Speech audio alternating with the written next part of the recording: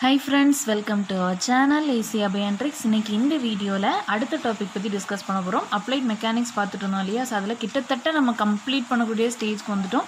இன்னும் ரெண்டு டாபிக்ஸ் தான் முக்கியமான டாபிக்ஸ் பெண்டிங்ல இருக்கு. ஒன்னு என்னன்னா நம்மளுடைய இந்த displacement, velocity, acceleration, equations of motion, loss of motion இந்த கான்செப்ட் எல்லாமே நம்ம ஒரே வீடியோவா பார்க்க போறோம். இதுக்கு அடுத்த வீடியோல இது ரிலேட்டடான ப்ராப்ளம்ஸ், ரொம்ப முக்கியமான ப்ராப்ளம்ஸ் எல்லாமே நம்ம டீல் பண்ண போறோம். ஏன்னா அப்ளைட் மெக்கானிக்ஸ்ல இருந்து லாமிஸ் தியரத்துல இருந்து அடிக்கடி क्वेश्चन கேக்குறாங்க. இன்னொன்னு ஃபிரிக்ஷன் கான்செப்ட்ல இருந்து क्वेश्चन கேக்குறாங்க. அடுத்த முக்கியமான கான்செப்ட் இதுதான். அதாவது இந்த ஸ்பீட் ரிலேட்டடா क्वेश्चन கேட்பாங்க. கடைசியா மொமெண்ட் ஆஃப் இனர்ஷியா அதுல இருந்து உங்களுக்கு क्वेश्चंस கேக்குறாங்க. சோ இது எல்லாமே முக்கியமான ப்ராப்ளம்ஸ் எல்லாமே பார்த்துட்டீங்கனாலே இந்த யூனிட் கம்ப்ளீட் ஆயிடும். இந்த யூனிட்ல மேக்ஸிமம் ஏதாவது ஒரு லாஜிக்கலான क्वेश्चन கேட்பாங்க. அதாவது ஃபிரிக்ஷன் இப்படி இருந்ததுன்னா எப்படி இருக்கும், இல்லைனா இந்த சர்ஃபேஸில் எப்படி இருக்கும், சம்திங் அந்த மாதிரியான லாஜிக்கல் क्वेश्चंस, கிராவிட்டி ரிலேட்டடாக இந்த மாதிரி லாஜிக்கல் क्वेश्चंस கேட்பாங்க. இல்லையா வேறு எந்த ப்ராபபிலிட்டியுமே கிடையாது, ப்ராப்ளம்ஸ் தான். சரியா, லாமிஸ் தியரத்துல இருந்தெல்லாம் நல்லா எக்ஸ்பெக்ட் பண்ணலாம். இன்னொன்று என்னென்னா இந்த ஸ்பீடில் இருந்து கேட்கக்கூடிய சான்சஸ் இருக்குது. இது ரெண்டு டாபிக்ஸையாவது ஸ்கிப் பண்ணாமல் வாட்ச் பண்ணுங்கள் மறக்காமல். ஓகேவா? ஸோ மறக்காமல் இந்த வீடியோவை லாஸ்ட் வாட்ச் பண்ணுங்கள். இந்த வீடியோவில் எல்லாம் டிஸ்கஸ் பண்ணியிருக்கிறோன்னு ஃபஸ்ட்டே சொல்லிடுறேன். ஓகேவா? டிஸ்பிளேஸ்மெண்ட், வெலாசிட்டி, ஆக்சலரேஷன் இதை பற்றி பார்க்க போகிறோம். அதாவது டிஸ்டன்ஸ்க்கும் டிஸ்பிளேஸ்மெண்ட்டுக்கும் என்ன டிஃபரன்ஸ், அதே மாதிரி ஸ்பீடுக்கும் வெலாசிட்டிக்கு என்ன டிஃபரன்ஸ், ஓகேவா? ஆக்சலரேஷன்லேருந்து வெலாசிட்டி எப்படி கண்டுபிடிக்கலாம், அந்த மாதிரியான டீட்டெயில்ஸ், ரிலேஷன்ஸ் எல்லாமே நம்ம பார்க்க போகிறோம். அதே மாதிரி ஈக்குவேஷன்ஸ் ஆஃப் மோஷன் பார்க்க போகிறோம். அதே மாதிரி லாஸ் ஆஃப் மோஷன் பார்க்க போகிறோம். ஓகேவா? ஸோ இது எல்லாமே ரொம்ப முக்கியமான கான்செப்ட். மறக்காமல் லாஸ்ட் வரை ஸ்கிப் பண்ணாமல் வாட்ச் பண்ணுங்கள். வாங்க வீடியோக்குள்ளே போகலாம். இன்னும் நம்ம சேனலை சப்ஸ்கிரைப் பண்ணாமல் இருக்கீங்களா? நம்ம சேனல் வீடியோஸை ஃபஸ்ட் டைம் வாட்ச் பண்ணுறீங்களா? மறக்காமல் கீழே இருக்கிற red colour subscribe button click பண்ணிக்கோங்க. பக்கத்தில் இருக்கிற பெல் ஐக்கானையும் ப்ரெஸ் பண்ணி வச்சுக்கோங்க. அப்போ தான் நம்ம டெய்லி போஸ்ட் பண்ணுற வீடியோஸ்க்கு நோட்டிஃபிகேஷன்ஸ் உடனடியாக அப்டேட் ஆகும். Doubt clarifications, question paper sharing, இந்த மாதிரி டிஸ்கஷன்ஸுக்கு டெலகிராம் குரூப்போட லிங்க்கை நான் டிஸ்கிரிப்ஷனில் அட்டாச் பண்ணியிருக்கிறேன். மறக்காமல் டச் பண்ணி ஜாயின் பண்ணிக்கோங்க. ஓகே, ஸ்டார்ட் பண்ணலாமா? ஸோ கொஞ்சம் லைட்டிங் ஏதாவது ப்ராப்ளம், ஷேடோ ப்ராப்ளம் இருந்ததுன்னா கொஞ்சம் அட்ஜஸ்ட் பண்ணிக்கோங்க இந்த வீடியோவில். ஏன்னா இங்கே நல்ல மழை, கரண்ட்டு கட்டு. ஸோ கொஞ்சம் இந்த ஃப்ளாஷ் லைட் போட்டு தான் நான் வீடியோ எடுக்கிறேன். ஸோ கொஞ்சம் அட்ஜஸ்ட் பண்ணிக்கோங்க. ஓகேவா? ஸோ ஃபஸ்ட்டு நம்ம என்ன பார்க்க போகிறோம் அப்படின்னா டிஸ்டன்ஸ் அண்ட் டிஸ்பிளேஸ்மெண்ட். அதாவது இது ரெண்டுத்துக்கும் என்ன டிஃப்ரென்ஸ்னு சொல்லிட்டு நம்ம இவ்வளோ நாள் என்ன நினச்சிருப்போம், இது ரெண்டுமே சேம்னு தான் நினச்சிருப்போம் இல்லையா? நம்ம பொதுவாக டிஸ்பிளேஸ்மெண்ட்னு சொல்லுவோம், டிஸ்டன்ஸ்னு சொல்லுவோம், இன்டர்ரிலேட்டடாக யூஸ் பண்ணிகிட்டே இருப்போம். நான் RRBJ ஜென்ரல் சயின்ஸ் வீடியோஸ்லேயே நான் ஒரு வீடியோவில் நான் ஃபிசிக்ஸ் ரிலேட்டடான ஏதோ ஒரு வீடியோவில் நான் சொல்லியிருப்பேன் ரெண்டும் வேறு அப்படின்னு சொல்லிட்டு. அதுலேயும் நிறைய ப்ராப்ளம் சால்வ் பண்ணியிருந்தோம். முடிஞ்ச அந்த வீடியோ லிங்க்கை நான் டிஸ்கிரிப்ஷனில் அட்டாச் பண்ணுறேன். ஏன்னா நீங்கள் சர்ச் பண்ணி கூட அதை ஃபைண்ட் பண்ணிக்கலாம். ஓகேவா? அந்த வீடியோவில் நான் இது ரெண்டுத்தோட டிஃப்ரென்ஸ் சொல்லியிருக்கேன். ஸோ அதை அகெயின் நான் இங்கே ரிப்பீட் பண்ணணும்னு நினைக்கிறேன். ஸோ ஃபஸ்ட்டு டிஸ்டன்ஸ்னு என்னன்னு பாருங்கள். டிஸ்டன்ஸ்னா என்னென்னா length of the path travelled by an object. ஒரு ஆப்ஜெக்ட் இருக்குது அப்படின்னா அது எங்கெல்லாம் போகுதோ அந்த பாத், என்டையர் பாத்தை நான் கேல்குலேட் பண்ணேன்னா அதுதான் என்னுடைய டிஸ்டன்ஸ். புரியுதா? இது டிஸ்பிளேஸ்மெண்ட்னா என்ன அப்படின்னா நான் ஒரு ஆப்ஜெக்டோட ஒரு பாயிண்ட்டுக்கும் அதோட ஃபைனல் பாயிண்ட்டுக்கும் நடுவில் இருக்கிற டிஸ்டன்ஸ் தான் என்ன நமக்கு டிஸ்பிளேஸ்மெண்ட். ஸோ ரெண்டுத்துக்குமே டிஃப்ரென்ஸ் இருக்குது. ஸோ கண்டிப்பாக இன்னும் ஒரு எக்ஸாம்பிள் சொன்னால் உங்களுக்கு இன்னும் நல்லா புரியும் நான் நினைக்கிறேன். ஓகேவா? ஸோ ஃபஸ்ட் என்ன அப்படின்னா டிஸ்டன்ஸ் எடுத்துக்கிட்டிங்க அப்படின்னா இப்போது ஒரு பட்டர்ஃப்ளை இருக்குதுன்னு வச்சுக்கோங்களேன். ஸோ ஒரு பட்டர்ஃப்ளை இருக்குது, நான் சும்மா ரேண்டமாக வரைகிறேன். ஸோ கொஞ்சம் டயக்ராம் மோசமாக தான் இருக்கும், அட்ஜஸ்ட் பண்ணிக்கோங்க. ஒரு பட்டர்ஃப்ளை இருக்குதுன்னு வச்சுப்போமே. சரியா? அந்த பட்டர்ஃப்ளை எப்படி ட்ராவல் பண்ணுது? இப்படி பறந்து போய் தான் இன்னொரு பிளான்ட், இன்னொரு ஏதாவது ஒரு பூலையோ எங்கேயோ போய் சேரும். கரெக்டாக இல்லையா? ஓகேவா? கரெக்டாக. அப்போ அதோட பாத் இப்படி இருக்கும், ஒரு மாதிரி கேர்லியாக இருக்கும் இல்லையா?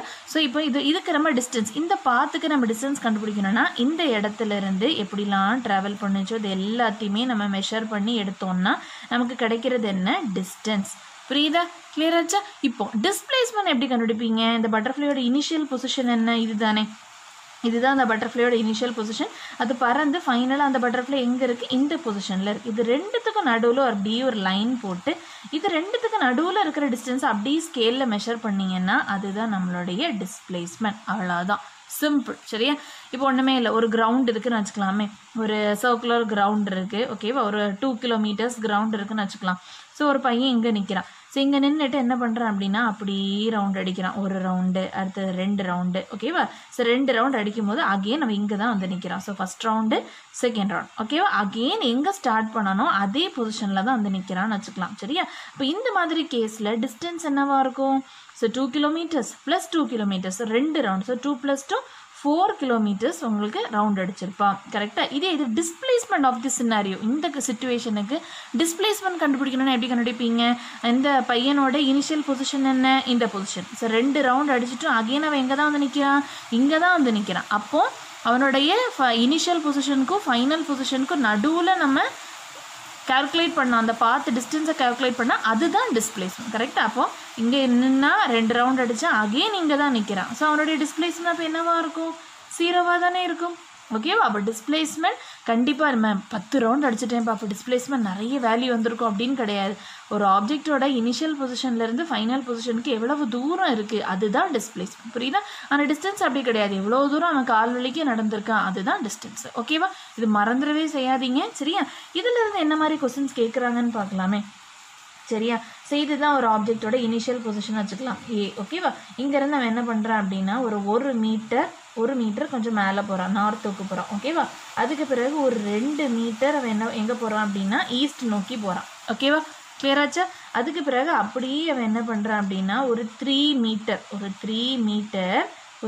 மீட்டர் அவன் என்ன பண்ணுவான்னா கீழே சவுத் நோக்கி வரான் சரியா ஸோ இவ்வளோ டிஸ்டன்ஸ் என்ன சொன்னேன் 3 மீட்டர் சரியா இப்போ இங்கே நிற்கிறான் இதுதான் அந்த பையனோட ஃபைனல் பொசிஷன் ஓகேவா அந்த பையனோட ஃபைனல் பொசிஷன் தான் பி அப்போ இனிஷியல் பொசிஷன் என்ன ஏ ஃபைனல் பொசிஷன் என்ன பி சரியா இந்த கேஸில் டிஸ்டன்ஸ் என்னன்னு கண்டுபிடிக்க சொல்லுவாங்க அதாவது டிஸ்டன்ஸ் ட்ராவல்டு பை தி பாய் அப்படின்னு கேட்டாங்கன்னு வச்சுக்கலாமே அப்போ நீங்கள் எப்படி கண்டுபிடிப்பீங்க இங்கேருந்து அவன் இங்கே போனால் ஸோ 1 + 2 3 அப்புறம் 3 + 3 6 கரெக்டாக அப்போ டிஸ்டன்ஸ் வேல்யூ என்ன வரும் நமக்கு 1 + 2 + 3 ஃபைனலாக நமக்கு என்ன ஒரு 6 மீட்டர்ஸ் அவன் ட்ராவல் பண்ணான் இப்போ என்ன கண்டுபிடிக்க சொல்லுவாங்கன்னா டிஸ்பிளேஸ்மெண்ட் கண்டுபிடிங்க அப்படின்னு சொல்லிட்டு சொல்லுவாங்க சரியா டிஸ்பிளேஸ்மெண்ட் கண்டுபிடிங்கன்னு சொன்னாங்கன்னா என்ன பண்ணுவீங்க டிஸ்பிளேஸ்மெண்ட்னா இது கிடையாது டிஸ்பிளேஸ்மெண்ட் என்ன அந்த distance between and objects initial position and the final position கரெக்டாக அந்த பையனோட இனிஷியல் பொசிஷன் என்ன ஏ அந்த பையனோட ஃபைனல் பொசிஷன் என்ன பி தானே இது ரெண்டுத்துக்கும் நடுவில் இருக்கக்கூடிய தூரம் தான் நம்மளுடைய டிஸ்பிளேஸ்மெண்ட் சரி அப்போ எப்படி கண்டுபிடிப்பீங்க நமக்கு என்ன வேணும்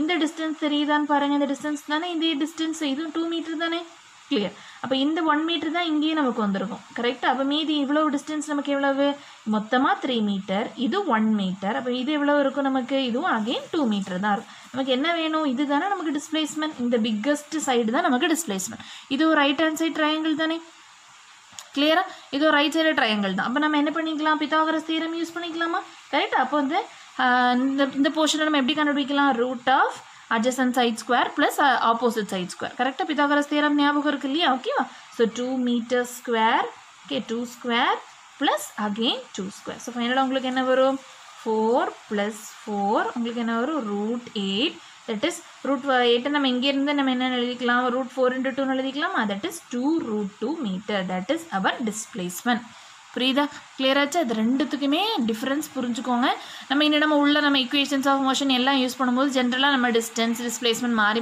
தான் யூஸ் பண்ணுவோம் அதில் ப்ராப்ளம் கிடையாது பட் தனியாக நம்ம டிஸ்டன்ஸ் மட்டும் கண்டுபிடிங்க டிஸ்பிளேஸ்மெண்ட் மட்டும் கண்டுபிடிங்கன்னு சொன்னாங்கன்னா குழம்பிக்கக்கூடாது சரியா அதே மாதிரி டிஸ்டன்ஸ் இஸ் ஸ்கேலார் குவான்டிட்டி மறந்துடக்கூடாது டிஸ்டன்ஸ் இஸ் ஸ்கேலார் குவான்டிட்டி என்ன அது மேக்னிடியூடை மட்டும்தான் ரெப்ரசென்ட் பண்ணும் but displacement is vector quantity டிஸ்பிளேஸ்மெண்ட்டுக்கு ஒரு மேக்னிடியூடும் இருக்கும் ஒரு டைரக்ஷனும் இருக்கும் இது மறந்துடக்கூடாது சரியா இப்போ இந்த கேஸில் எடுத்துட்டிங்கன்னா இந்த பி அதோட இனிஷியல் பொசிஷன்லேருந்து ஃபைனல் பொசிஷன் எந்த டைரக்ஷனில் இருக்குது அதை மென்ஷன் பண்ணணும் புரியுதா இல்லையா அப்போ இங்கேருந்து பார்த்தீங்கன்னா இது எந்த டைரக்ஷனில் இருக்கும் நமக்கு இது சவுத்து இது ஈஸ்ட் அப்போது displacement at 2√2 metre south east இப்படின்னு மென்ஷன் பண்ணணும் புரியுது இந்த மாதிரி ப்ராப்ளம்ஸ் கூட கேட்க சான்சஸ் இருக்குது 2√2 மீட்டர் சவுத் ஈஸ்ட் அப்படின்னு சொல்லிட்டு மென்ஷன் பண்ணணும் புரியுது அப்போ டிஸ்டன்ஸுக்கு நம்ம மேக்னிடியூட் மட்டும் போதும் ஆனால் டிஸ்பிளேஸ்மெண்ட்டுக்கு ஒரு வெக்டார் குவான்டிட்டி அதை டைரக்ஷனையே ரெப்ரசென்ட் பண்ணும் சரியா கிளியராச்சா இந்த இது மறந்துடவே செய்யாதீங்க ஓகேவா மறந்துடக்கூடாது கிளியராக இருந்துக்கோங்க இந்த கான்செப்டில் சரியா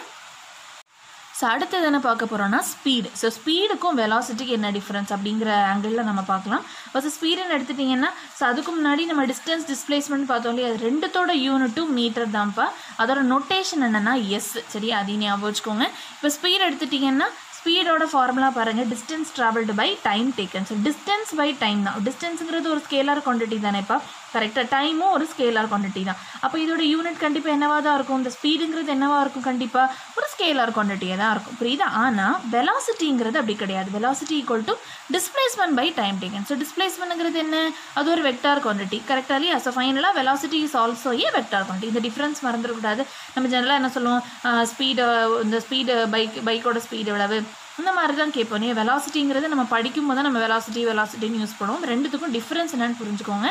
ஸ்பீடுங்கிறது ஒரு ஸ்கேலார் குவான்டிட்டி. அப்போ இது எதோட ரேஷியோவாக இருக்கும், டிஸ்டன்ஸ் பை டைம். ஆனால் வெலாசிட்டிங்கிறது ஒரு vector quantity, that is displacement by time. சரியா? ஓகே, கிளியர் ஆச்சா? ஸோ இந்த வெலாசிட்டியை நம்ம பின்னு யூஸ் பண்ணுவோம். டிஸ்பிளேஸ்மெண்ட் என்னன்னு சொன்னேன், எஸ்ன்னு சொன்னேன் இல்லையா? ஓகேவா? ஸ்பீட் வெலாசிட்டி ரெண்டுத்தோட யூனிட் என்ன, மீட்டர் பர் செகண்ட் தான். ஏன்னா டிஸ்பிளேஸ்மெண்ட் டிஸ்டன்ஸ் ரெண்டுத்தோட யூனிட் என்ன, மீட்டர்.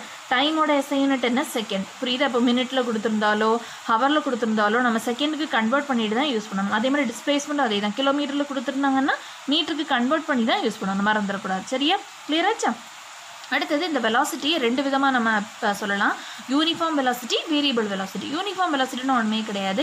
நம்ம அந்த வெலாசிட்டியை கணக்கெடுக்கும் போது, வெலாசிட்டிங்கிறது ஒரு வெக்டார் குவான்டிட்டின்னு சொல்லிட்டேன். அப்போ அந்த வெலாசிட்டியை நம்ம கணக்கெடுக்கும் போது, அதாவது கால்குலேட் பண்ணும்போது அதோட மேக்னிடியூடோ இல்லைன்னா அதோட டைரக்ஷனோ எந்த சேஞ்சுமே இல்லாமல் கான்ஸ்டண்ட்டாக இருந்தது, ஒரே டைரக்ஷனில் மூவ் ஆகுது, யூனிஃபார்ம் மேக்னிடியூட் கொண்டு இருக்குது அப்படின்னா அதுதான் நம்ம யூனிஃபார்ம் வெலாசிட்டி அப்படின்னு சொல்லுவோம். இது இப்போ வேரியபிள்னா என்னவாக இருக்கும், அது திடீர்னு நார்த்தை நோக்கி போகும், திடீர்னு சவுத்தை நோக்கி போகும். ஸ்பீடு ஒரு இப்போ ஹைவேஸில் போகும்போது ஒரே ஸ்பீடு மெயின்டைன் பண்ணுவோம். திடீர்னு நம்ம சந்து பொந்துக்குள்ளெலாம் வந்துட்டோம்னா ஸ்பீடு கொஞ்சம் கம்மி பண்ணிடுவோம். இந்த மாதிரி சினாரியோலாம் வேரியபிள் வெலாசிட்டி கேஸில் வந்துடும். புரியுதா? இது ஹைவேஸ்லாம் போகும்போது நம்ம யூனிஃபார்ம் வெலாசிட்டியில் தான் போவோம். ஏன்னா அதே வெலாசிட்டியில் போனால் தான் அங்கே உயிர் தப்பிக்க முடியும் இல்லையா? நம்ம தாறுமாறாக போனோன்னா அவ்வளோதான். சரியா? ஸோ அதுதான் அந்த ரெண்டு கேஸோட இது. சரியா? அடுத்தது ஆவரேஜ் ஸ்பீடு. சரி, ஆவரேஜ் ஸ்பீடோட ஃபார்முலா என்னென்னா total distance by total time. Average speed, so speed தான் ஞாபகம் வச்சுக்கோங்க. அப்போ கண்டிப்பாக இது ஒரு ஸ்கேலார் குவான்டிட்டி தான் சொன்னேன் இல்லையா? ஆவரேஜ் ஸ்பீட்னா என்ன, டோட்டல் டிஸ்டன்ஸ், எவ்வளவு டிஸ்டன்ஸை நம்ம கவர் பண்ணியிருக்கிறோம், புரியுதா, டிவைடட் பை டோட்டல் டைம், எவ்வளவு டைமை கவர் பண்ணியிருக்கோம். சரியா? இது average வெலாசிட்டினா, velocity is vector quantity. So நம்ம ஆரம்பிக்கிறது டிஸ்பிளேஸ்மெண்ட் டிஸ்டன்ஸ் நல்லா புரிஞ்சுக்கிட்டிங்கன்னா மட்டும்தான் இது எல்லாமே உள்ள அர்த்தங்கள் உங்களுக்கு புரியும். ஸோ புரிஞ்சு படிங்க. எப்போவுமே சொல்கிற மாதிரி மார்க்ஸுக்காக படிக்காதீங்க, புரிஞ்சு படிங்க. அதுதான் எங்கேயுமே உங்களுக்கு ஹெல்ப் பண்ணும். சரியா? இப்போ ஆவரேஜ் வெலாசிட்டினா இப்போ என்னவாக இருக்கும், change in position by change in time. So first இந்த பொசிஷனில் இருக்குது, அப்புறம் அங்கே எங்கேயா போகுது, எந்த இதுலனாலும் போட்டோம் அங்கே எங்கேயா போயிட்டு இன்னொரு பொசிஷனுக்கு வருது, அந்த change in position by change in time. புரியுதா? அதுதான் ஃபஸ்ட்டு எந்த டைமில் இதாச்சு, ஃபஸ்ட்டு இனிஷியலாக 0ல் இருந்ததா, இல்லைனா இனிஷியலாக ஒரு டைமில் இருந்து நம்ம வெலாசிட்டி சேஞ்ச் ஆச்சா, அது டேட்டாவில் கொடுத்துருப்பாங்க இல்லையா கொஸ்டினில், அதை பொறுத்து அந்த வேல்யூ நம்ம சேஞ்ச் பண்ணிக்கணும். சேஞ்ச் தான் என்ன, டிஃபரன்ஸ் கண்டுபிடிக்கணும்ப்பா. இப்போ change in பொசிஷன்னா final position minus initial position, இந்த சேஞ்ச் இன் டைம்னா final time minus initial time, அந்த மாதிரி கண்டுபிடிச்சிக்கணும். கிளியர் ஆச்சா? ஓகேவா? ஸோ இது ரெண்டுத்தோட யூனிட்டும் அதே மீட்டர் பர் செகண்ட் தான். ஏன்னா மேலே கண்டுபிடிக்கிறது நமக்கு மீட்டரில் தான் வரும், கீழேயும் செகண்டில் தான். ஸோ மீட்டர் பர் செகண்ட் தான். சரியா? அடுத்தது ஆக்சலரேஷன். ஸோ ஃபஸ்ட்டு என்ன பார்த்தோம், டிஸ்டன்ஸ் டிஸ்பிளேஸ்மெண்ட். அடுத்தது ஸ்பீடு வெலாசிட்டி. அடுத்தது நம்ம என்ன பார்க்குறோம், ஆக்சலரேஷன் மட்டும்தான். அதுக்கு ஒரு சக்காலத்தி எதுவுமே கிடையாது. சரியா? ஆக்சலரேஷன் மட்டும்தான் வரும். சரி, acceleration is rate of change of velocity. இப்போ ஸ்பீடு எடுத்துக்கிட்டிங்கன்னா, வெலாசிட்டி எடுத்துட்டிங்கன்னா நம்ம என்ன சொல்லலாம், ரேட் ஆஃப் சேஞ்ச் ஆஃப் டிஸ்பிளேஸ்மெண்ட்னு சொல்கிறோம் இல்லையா வெலாசிட்டி.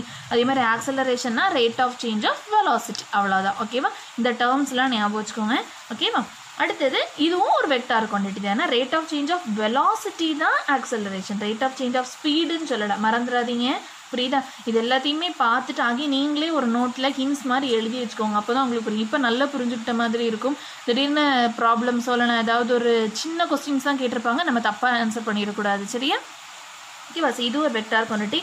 இதுக்கு யூனிட் எப்படி இருக்கும் அப்படின்னா மீட்டர் பர் செகண்ட் ஸ்கொயர். சரியா? ஓகேவா? ஸோ ஃபஸ்ட்டு மீட்டர், அடுத்து மீட்டர் பர் செகண்ட், அடுத்து மீட்டர் பர் செகண்ட் ஸ்கொயர். சரியா? இப்போ ஆக்சலரேஷன் ஃபார்முலா பாருங்கள், rate of change of velocity அப்படி தானே. அப்போ change in velocity by time taken. ரேட்டுன்னு வந்தாலே வித் ரெஸ்பெக்ட் டு டைம் தான். அப்போ வெலாசிட்டி எந்த அளவு டைமை பொறுத்து சேஞ்ச் ஆகுது, அதுதான் ஆக்சலரேஷன். சரியா? நல்லா மழை பெய்யுது. ஸோ உங்களுக்கு கொஞ்சம் வாய்ஸ் ஏதாவது இதாக இருந்துச்சுன்னா அட்ஜஸ்ட் பண்ணிக்கோங்க. சரியா? A = final velocity minus initial velocity by time taken. சரியா? அதான் சேஞ்ச் இன் வெலாசிட்டினா இப்படி தானே கண்டுபிடிக்கணும். சரியா? இதில் முக்கியமான ஒரு கான்செப்ட் என்னென்னா நெகட்டிவ் ஆக்சலரேஷன். இந்த நெகட்டிவ் ஆக்சலரேஷன் நெகட்டிவாக வருமா அப்படின்னு நீங்கள் கேட்கலாம். கண்டிப்பாக நெகட்டிவாக வரும். ஸோ எங்கே நெகட்டிவாக வரும் அப்படின்னா, சடனாக நீங்கள் பிரேக் போடுறீங்க, நல்ல ஸ்பீடாக வரீங்க, சடனாக பிரேக் போடுறீங்க அப்படின்னா அப்போ அங்கே உங்களுடைய வெலாசிட்டி என்ன ஆகும், சடனாக 0க்கு போயிடும். கரெக்டாக. அப்போ ஆக்சலரேஷன் கால்குலேட் பண்ணும்போது acceleration value will be negative. அந்த நெகட்டிவ் ஆக்சலரேஷனை தான் நம்ம என்னன்னு சொல்கிறோம்னா ரீட்டார்டேஷன் அப்படின்னு சொல்கிறோம். ஸோ எந்த கேஸ்லலாம் அவங்க ப்ராப்ளமில் கொடுத்துருப்பாங்க, பிரேக் அப்ளை பண்ணுற ப்ராப்ளம், இந்த மாதிரி ப்ராப்ளம்ஸ் வந்தாலே அவங்க என்ன பண்ணியிருப்பாங்க அப்படின்னா அந்த வேல்யூ அந்த ஆக்சலரேஷன் வேல்யூ என்ன இருக்கும் அப்படின்னா நெகட்டிவாக தான் வந்திருக்கும். ஏன்னா அங்கே ரீட்டார்டேஷன் சினாரியோ நடக்குதுன்னு அர்த்தம். சரியா? ஓகேவா? இப்போ ரீட்டார்டேஷன் என்னவாக இருக்கும், இந்த final velocity value will be less than the initial velocity. That is இந்த வேல்யூ என்னவாக இருக்கும், நெகட்டிவாக இருக்கும். அப்போ negative acceleration is nothing but ரீட்டார்டேஷன். சரியா? கிளியர் ஆச்சா? ஸோ இப்போ அடுத்தது என்ன பார்க்க போகிறோம் அப்படின்னா ரிலேஷன்ஸ் பிட்வீன் தி த்ரீ. ஓகேவா? அதாவது எஸ்னா டிஸ்பிளேஸ்மெண்ட், வீனா வெலாசிட்டி, ஏனா ஆக்சலரேஷன். இது மூணுத்துக்கும் ரிலேஷன் நல்லா தெரிஞ்சு வச்சுக்கோங்க. இப்போ எஸ்னா டிஸ்பிளேஸ்மெண்ட் பார்த்தோம் இல்லையா, velocity is the rate of change of displacement. So equal to ds/dt. ஓகேவா? இப்போ ஸ்பீடை பற்றிலாம் நம்ம பேசலை, நம்ம பார்க்குறது எல்லாமே வெக்டார் குவான்டிட்டியை பற்றி தான் நம்ம கைனமேட்டிக்ஸில் நம்ம டீல் பண்ணுவோம். ஏன்னா வெக்டார் குவான்டிட்டி மட்டும்தான் நமக்கு டைரக்ஷன் இண்டிகேட் பண்ணும். நமக்கு ஒரு மோஷனில் இருக்கும்போது நமக்கு டைரக்ஷனுங்கிறது ரொம்ப முக்கியமான ஒரு குவான்டிட்டி. அதனால் நம்ம என்ன பண்ணுறோம்னா எல்லாமே வெக்டார் குவான்டிட்டி தான் எடுத்துருக்குறோம். கரெக்டாக? பட் நமக்கு டிஃப்ரென்ஸ் புரியணுங்கிறதுக்காக இவ்வளோ நேரம் நம்ம பார்த்தோம். ஓகேவா? ஸோ அதில் கிளியராக இருந்துக்கோங்க. இப்போ எஸ்ங்கிறது டிஸ்பிளேஸ்மெண்ட், இது ஒரு வெக்டார் குவான்டிட்டியா, விங்கிறது என்ன, அதுவும் ஒரு vector குவான்டிட்டியா, velocity. So we is the rate of change of displacement. அடுத்தது ஆக்சலரேஷன் எடுத்துட்டிங்கன்னா rate of change of velocity. சரியா? இது எப்படி எழுதிக்கலாம், d/dt ஆஃப் விங்கிறது என்ன, ds/dt. ஸோ மொத்தமாக எப்படி எழுதிக்கலாம், d²s/dt². புரியுதா? அப்போ ஏ கேட்டாங்கன்னா வெலாசிட்டி கொடுத்துருந்தாங்கன்னா வெலாசிட்டிக்கு ஒரு இக்குவேஷன் மாதிரி கொடுத்துருந்தாங்கன்னு வைங்களேன், 5t² + 3t + 3 இந்த மாதிரி சம்திங் கொடுத்துருந்தாங்கன்னா அதை நீங்கள் என்ன பண்ணிக்கலாம், வித் ரெஸ்பெக்ட் டு t நீங்கள் டிஃப்ரென்ஷியேட் பண்ணிங்கன்னா உங்களுக்கு ஆக்சலரேஷனோட இக்குவேஷன் கிடச்சிரும். ஓகேவா? சப்போஸ் உங்களுக்கு டீயோட வேல்யூ கொடுத்துட்டாங்கன்னா பிரச்சனையே இல்லை, அதில் டீயோட வேல்யூவை சப்ஸ்டியூட் பண்ணிட்டீங்கன்னா உங்களுக்கு ஆக்சலரேஷன் வேல்யூ கொடுத்துரும். சப்போஸ் அவங்க எஸ்ஸோட இக்குவேஷன் டிஸ்பிளேஸ்மெண்டோட இக்குவேஷன் கொடுத்துருந்தாங்கன்னா டபுள் டிஃப்ரென்ஷியேஷன் பண்ணி அதில் கொடுத்துருக்கிற டி வேல்யூவை சப்ஸ்டியூட் பண்ணிட்டீங்கன்னா உங்களுக்கு ஆக்சலரேஷன் வேல்யூ கிடச்சிடும். கிளியர் ஆச்சா? ஓகேவா? இதில் ரிவர்ஸில் கூட உங்களுக்கு தேவைப்படும்ப்பா. ஏன்னா சப்போஸ் உங்களுக்கு வி கொடுத்துட்டு எஸ் கேட்கலாம். ஓகேவா? வி கொடுத்துட்டு எஸ் கேட்டிங்கன்னா எப்படி கண்டுபிடிப்பீங்க, s = இன்டெக்ரல் v/dt. அவ்வளோதான். புரியுதா? சப்போஸ் வியோட ஈக்குவேஷன் கொடுத்துட்டு எஸ் கேட்கக்கூடிய சான்சஸும் இருக்குது. அப்போ நீங்கள் அப்படியே ரிவர்ஸில் போடணும். அதே மாதிரி தான் இங்கே. ஓகேவா? இங்கே சப்போஸ் ஏ கொடுத்துட்டு எஸ் கேட்கலாம், அப்போ டபுள் இன்டெக்ரேஷன் நீங்கள் பண்ணி ஆகணும், 2 டைம் இன்டெக்ரேட் பண்ணி ஆகணும். அதே மாதிரி தான் கீழேருந்து மேலே போகணுன்னா இன்டெக்ரேட் பண்ணணும். அவ்வளோதான். இந்த சிம்பிள் லாஜிக்கை ஞாபகம் வச்சுக்கோங்க, மறந்துடாதீங்க. சரியா? ஓகேவா? அடுத்தது equations of motions. Equations of motion இந்த 3 இக்குவேஷன்ஸை ஞாபகம் வச்சுக்கோங்க. ரொம்ப ரொம்ப முக்கியமான இக்குவேஷன். RRB ஜேஇலையும் இதே டாபிக் நம்ம அப்படி டெட்டோவாக பார்த்தோம். கரெக்டாக? அந்த வீடியோ நான் கண்டிப்பாக லிங்க் அட்டாச் பண்ணுறேன், அதையும் செக் பண்ணிக்கோங்க. மேபி இதில் நான் சொல்லாத டீட்டெயில்ஸ் நிறைய அதில் கூட இன்க்ளூட் பண்ணியிருப்பேன், NCERT சிலபஸ் இல்லையா?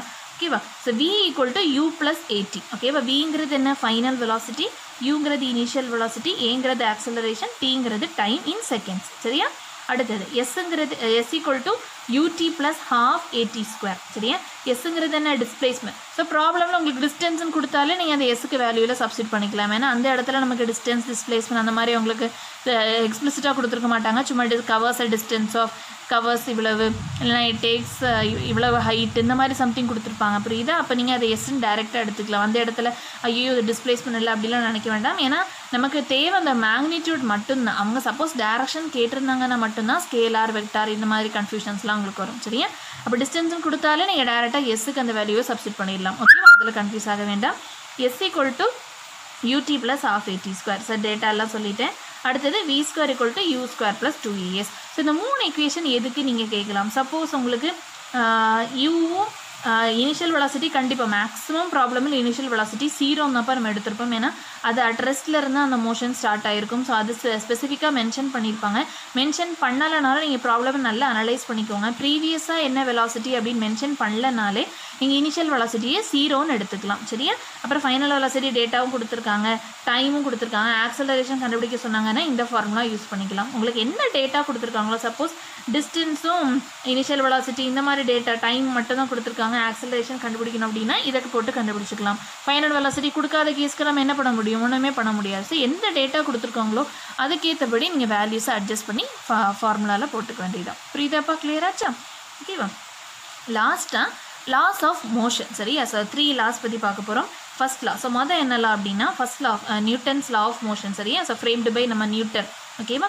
ஃபர்ஸ்ட் லா என்ன சொல்லியிருக்காங்கன்னா every body continues to be in state of rest R of uniform motion in a straight line unless and until it is acted upon some external force to change their state. அதாவது இதே தான் நம்ம இப்போ ஒரு pencil வச்சுருக்கிறோம் அப்படின்னா அதை நம்ம அப்படியே விட்டுட்டோம்னா அது பாட்டுக்கு இருக்கும். நம்ம அதை பிடிச்சி லைட்டாக தள்ளி விட்டோம்னா மட்டும்தான் அது என்ன ஆகும், மோஷனுக்கு அண்டர்கோ ஆகும். அதே மாதிரி ஒரு ட்ரெயின் ஸ்பீடாக போயிட்டுருக்கு சார், ட்ரெயின் எக்ஸாம்பிள் சொல்லக்கூடாது.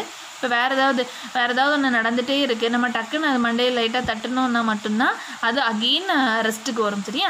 அதுதான் சொல்லியிருக்காங்க. அந்த ஆப்ஜெக்ட் என்ன மோஷனில் இருக்கோ இல்லைன்னா ரெஸ்ட்டில் இருக்கோ அந்த பர்டிகுலர் சினாரியோ சேஞ்ச் ஆகணும் அப்படின்னா இன்னொரு எக்ஸ்டர்னல் ஃபோர்ஸ் அதுக்கு மேலே ஆக்ட் ஆகணும் அப்படின்னு சொல்கிறாங்க. சரியா? அதுதான் ஃபர்ஸ்ட் லா. சரியா? செகண்ட் லா என்னென்னா இது மட்டும் ஞாபகம் வச்சுக்கோங்கப்பா. F = ma, அதாவது force is directly proportional to the acceleration அப்படின்னு சொல்லியிருப்பாங்க. So force is directly proportional to acceleration, that is F = m × a. சரியா? இதை மட்டும் மறந்துடாதீங்க, இதை மட்டும் ஞாபகம் வச்சுக்கிட்டீங்கனாலே ஓகேவா? Third law, to every action there is always an equal and opposite reaction. தன்வினை தன்னை சுடும். நம்ம என்ன பண்ணுறோமோ நம்ம எதை விதைக்கிறோமோ அதுதான் நமக்கு திருப்பி வந்து சேரும். அதுதான் to every action there is always an equal and opposite reaction. சரியா? ஸோ இந்த 3 லாஸுமே ஞாபகம் வச்சுக்கோங்க. இந்த 3 லாஸ்லேயுமே எக்ஸாம்பிள்ஸ்லேருந்து கேட்பாங்கப்பா. இது டைரெக்டாக கண்டிப்பாக லாஸ் உங்களுக்கு கேட்க மாட்டாங்க, இதிலிருந்து எக்ஸாம்பிள். ஸோ இந்த வீடியோவில் உங்களுக்கான டாபிக் கொஸ்டின் என்ன அப்படின்னா ஃபர்ஸ்ட் லா, அதாவது எங்கெல்லாம் ஃபர்ஸ்ட் லா நீங்கள் யூஸ் பண்ணிக்கலாம், எங்கெல்லாம் செகண்ட் லா யூஸ் பண்ணிக்கலாம், ஜென்ரலான இன்ஜினியரிங் அப்ளிகேஷன்ஸ் இது எல்லாத்தையுமே நீங்கள் கமெண்ட்டில் சொல்லுங்கள். கண்டிப்பாக எல்லாருக்குமே யூஸ்ஃபுல்லாக இருக்கும். சரியா? ஸோ அடுத்தது இந்த வீடியோவில் ஒரு ப்ராப்ளம் நான் கொடுத்துருக்குறேன். இது சால்வ் பண்ண முடியுதான்னு செக் பண்ணுங்கள். இந்த ப்ராப்ளமை நம்ம அடுத்து வரப்போகிற சொல்யூஷன் வீடியோவில், அதாவது இந்த டாப்பிக்லேருந்து என்னெல்லாம் ப்ராப்ளம்ஸ் கேட்குறாங்க அப்படிங்கிற ஒரு வீடியோ அடுத்த வீடியோவாக வரப்போகுது. அந்த வீடியோவில் நான் இதை பற்றி டிஸ்கஸ் பண்ணுறேன். ஸோ ப்ராப்ளம் எழுதிக்கோங்க. A car moving at a speed of 10 m/s is accelerated at the rate of 2 m/s². Find out the velocity after 6 seconds. ஓகேவா? ஸ்பீட் கொடுத்துருக்காங்க, accelerated at the rate of, acceleration கொடுத்துருக்காங்க, டைமும் கொடுத்துருக்காங்க, velocity கேட்டிருக்காங்க. So இதில் என்ன ஃபார்முலாவில் சப்ஸ்டிட் பண்ணால் என்ன வரும் எல்லாத்தையும் செக் பண்ணுங்கள். ஆப்ஷன் பாருங்கள். 22 m/s, 28 m/s, 48 m/s, 10 m/s. ஓகேவா? கண்டிப்பாக இந்த வீடியோ உங்களுக்கு யூஸ்ஃபுல்லாக இருக்குன்னு நினைக்கிறேன். இந்த நான் கேட்ட அந்த 2, அதாவது இதோட அப்ளிகேஷன்ஸ் அதே மாதிரி இந்த ப்ராப்ளம் சால்வ் பண்ண முடியுமான்னு பாருங்கள். பார்த்துட்டு உங்களால் எது முடியுதோ அதுக்கான ஆன்சரை கமெண்ட்டில் சொல்லுங்கள். கண்டிப்பாக அந்த வீடியோ உங்களுக்கு யூஸ்ஃபுல்லாக இருக்குன்னு நினைக்கிறேன். இந்த வீடியோ மட்டும் பார்த்தா போதாது, இதுக்கு அடுத்து நம்ம நிறைய ப்ராப்ளம் சால்வ் பண்ண போகிறோம் இது ரிலேட்டடாக. அந்த வீடியோ வாட்ச் பண்ணிட்டீங்கன்னா இந்த டாபிக் உங்களுக்கு கம்ப்ளீட் ஆயிரும். லாஸ்ட்டாக பெண்டிங்கில் ஒரே ஒரு டாபிக் இருக்கும், மொமெண்ட் ஆஃப் இனர்ஷியா. ரொம்ப முக்கியமான டாபிக், கொஞ்சம் கஷ்டமான டாபிக் கூட. ஸோ அடுத்தடுத்த வீடியோஸ் நம்ம பார்க்கலாம். இந்த வீடியோ உங்களுக்கு பிடிச்சிருந்துச்சு அப்படின்னா மறக்காமல் லைக் பண்ணுங்கள், உங்கள் ஃப்ரெண்ட்ஸ்க்கும் ஷேர் பண்ணுங்கள், குரூப்பாக டிஸ்கஸ் பண்ணி படிங்க. மறக்காமல் நம்ம சேனல் ஈஸி அபயான்ட்ரிக்ஸை என்ன பண்ணணும், சப்போர்ட் பண்ணணும், சப்ஸ்கிரைப் பண்ணுங்கள். தேங்க்யூ.